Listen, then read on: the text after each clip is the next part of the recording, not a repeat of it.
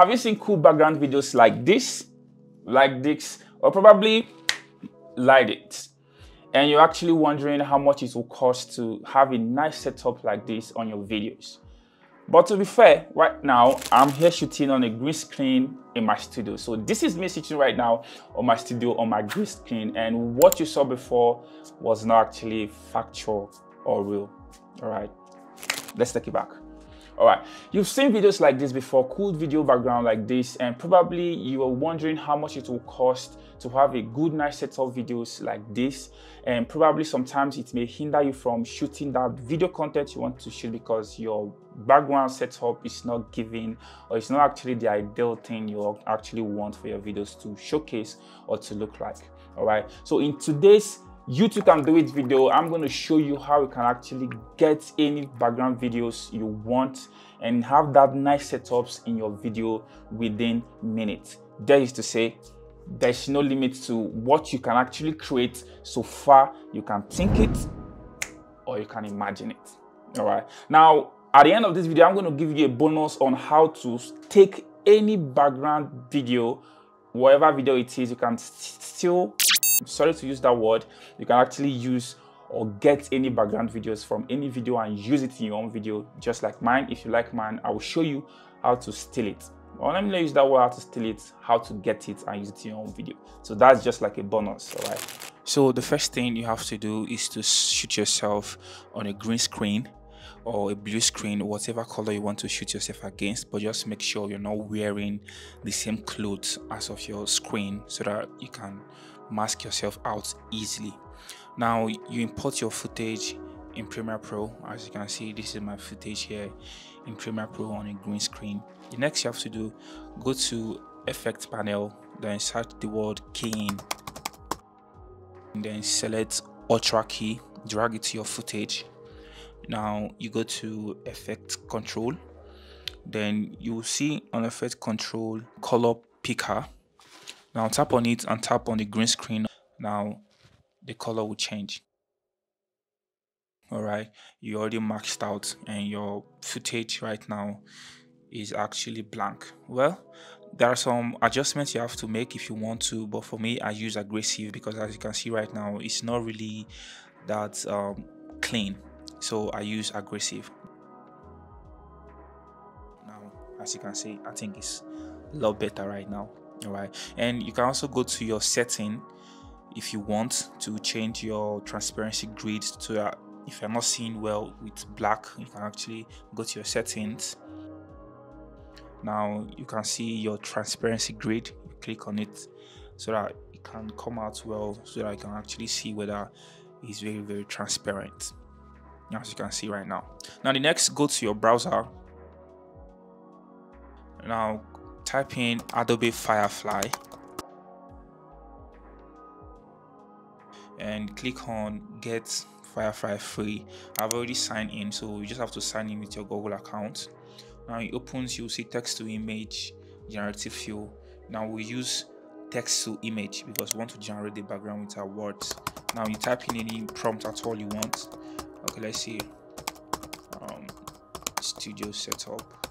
The best thing about this is because AI helps you to generate, the picture you're going to use as your background, because some of those background you can actually find them online, and sometimes it's very artistic when you're using the AI Adobe Firefly. That's why they're very useful. It'll give you some results.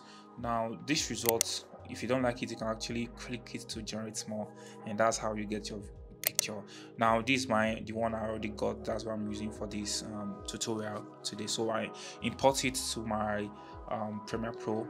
Now what I have to do, I have to drag it underneath the footage which I have already on Premiere Pro, and as you can see it with the transparency of the video, now it's showing the picture at the background.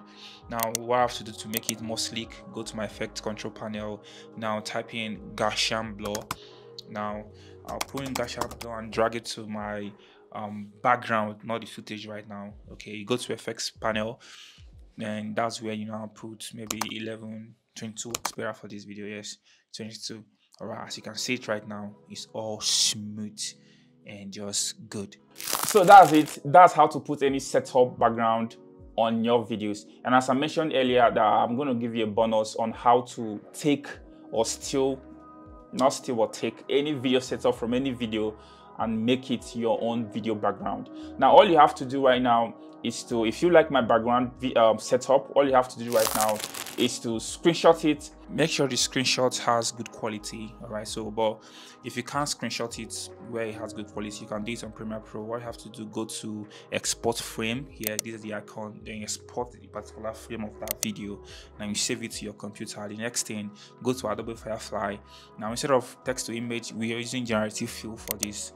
So you upload the picture here, the screenshot you've taken before, and you have something like this. Now the next thing you have to do is you click on remove, and as you can see, my face is here. So you start brushing or painting. If you want to remove everything here, not just my face, if you want to remove my chair, whatever thing you don't want on the video. So the whole idea is to remove, to max out the person or for anything in the background and make it rhyme together, so that you just have only the background to use in your own video.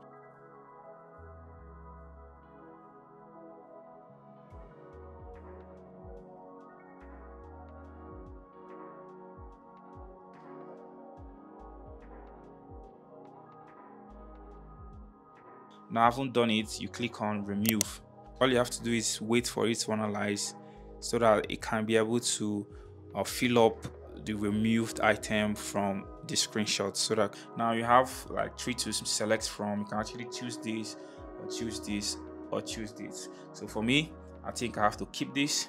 So as you can see right now, you have a full image for you to use on your background, and the next thing you have to do is click on download to download the image.